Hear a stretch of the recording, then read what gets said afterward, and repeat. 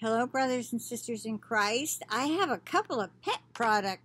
Well, one's a recall and one's, I guess it's a recall also. I've got them pulled up here. I'll start with this one. It's in a publication called Thrillist.com. Thrillist. The title is Dog Food Recalled Due to Salmonella and Listeria Concerns. Here's what you should look for. And it's by, okay, let me lean way in. It's real tiny. Dustin Nelson. Published on 3/3/2021. All right, now let me, okay, yeah, that looks good.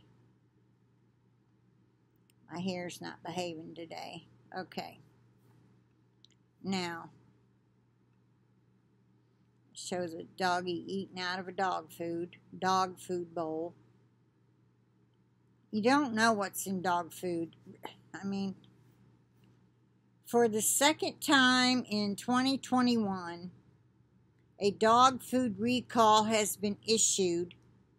Bravo Packing has recalled all of its ground beef and performance dog food in both its 2-pound and 5-pound sleeves. This is raw meat dog food that comes frozen, I believe. Let me continue. Yeah, the frozen raw pet food, quote, has the potential to be contaminated with Salmonella and Listeria monocytogenes. I guess that's Listeria monocytogenes. According to the announcement shared by the Food and Drug Administration, the recall text states has the potential, but that's because an FDA inspection of the dog food detected both Salmonella and Listeria. The company, however, says that it currently has no reports of pet or human illnesses linked to the product.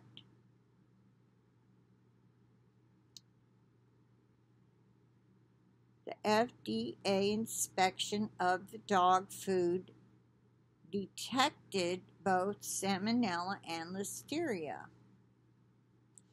Well, you know, dogs were created to be originally wild.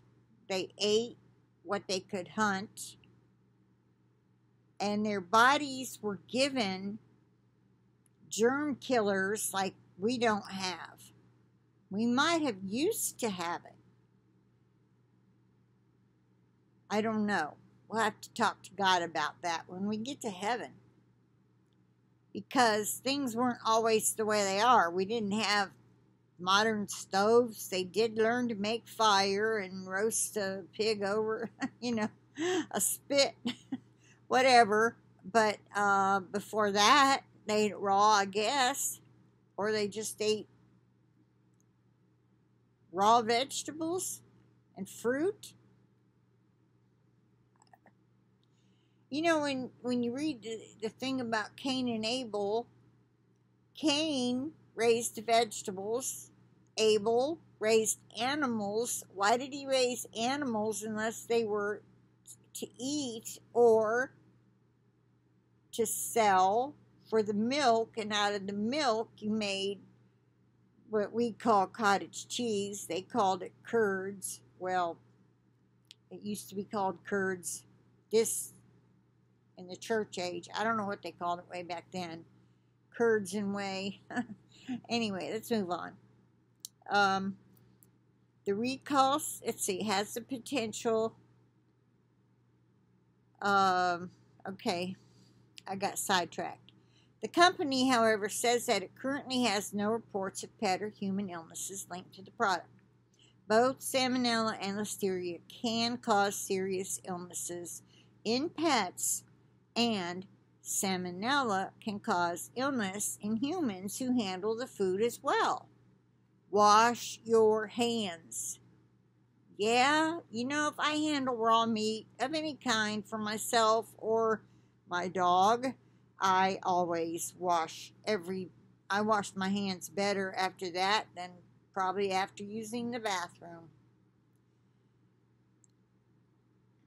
Because you wipe with something, and anyway, I think I said enough. And then it goes on to tell you the symptoms, and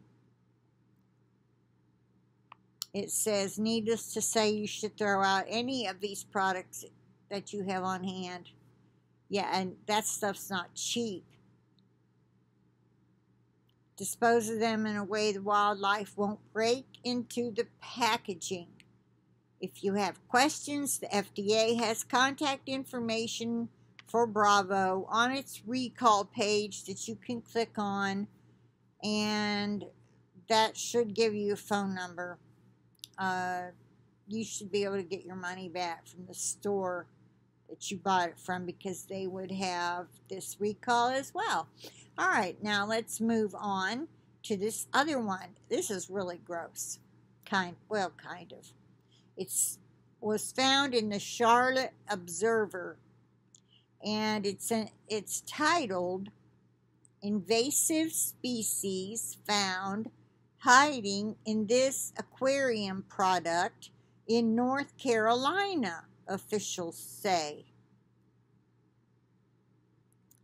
And it's by Mark Price, and they're showing a picture. I'll get a picture of this little mussel, or see, I'll read it just a second. It's weird looking. All right.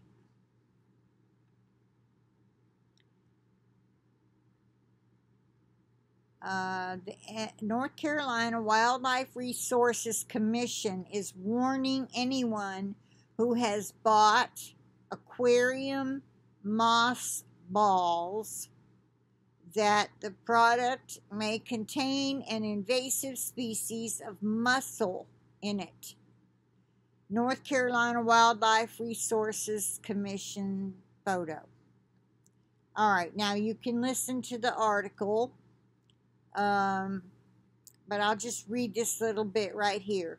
North Carolina has joined the list of states warning consumers an invasive species may be hiding in a common product sold at pet stores. The creature, known as the zebra mussel, has been found across the country in containers of moss balls, a product used to clean aquariums.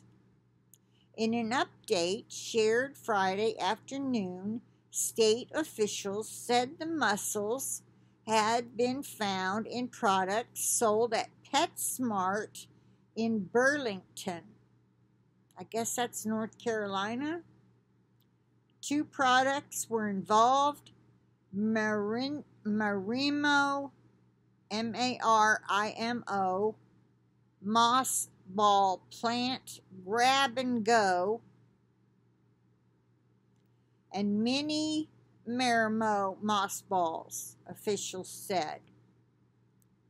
PetSmart and Petco are now removing the product from their shelves, state officials said. The mussels were also found Friday at 2 different pet supply chains in South Carolina, according to the South Carolina Department of Natural Resources. The claims were not identified.